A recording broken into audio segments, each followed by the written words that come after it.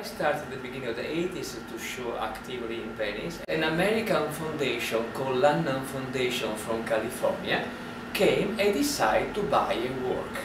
I did this group show. I was not expecting more than this group show, and out of the blue, the San Diego Museum of Contemporary Art decided to produce my solo exhibition. From that point, I'm talking about 1989, this exhibition started my American story, to say, my American career. The beauty of New York is not the architecture, it's the people that make the richness of New York. This moment in my life, I'm doing mostly site-specific work in different cities, in different locations. My last experience has been in Istanbul, in 16 different venues, and the similar work I'm going to produce for India in 16 different or 19 different museums, venues, etc., etc.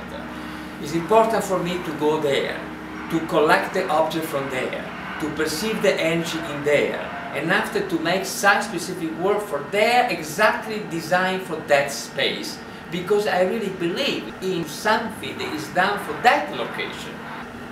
Then in a way, I'm going back to my roots of Italian, where the Florentine in 14th century, they were painting for the church, they were painting the fresco for that cathedral.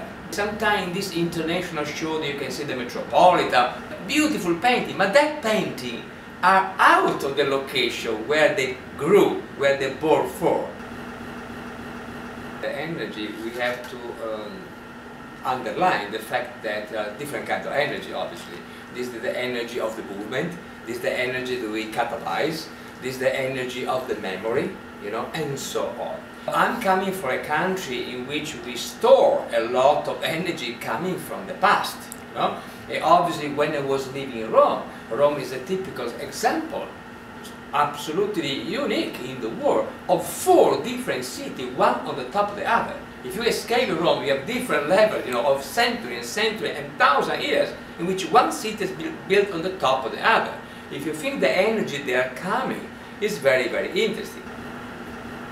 The energy of the memory changing object is the new energy in the new function, that I'm putting on the top of the other energy. Is this addition of the previous energy and the new energy that makes something else. For example, if I take an old Victorian cloth, that's a banal thing, is an object that reminds you to the literature of the time. It's still the fabric of the time, as manufactured by somebody. That object doesn't have any more that function. He has a new function.